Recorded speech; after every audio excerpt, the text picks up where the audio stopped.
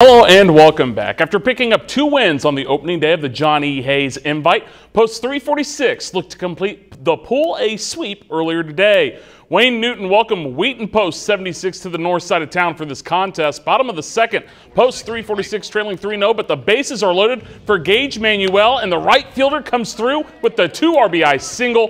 Wheaton's lead is cut to just 1 run.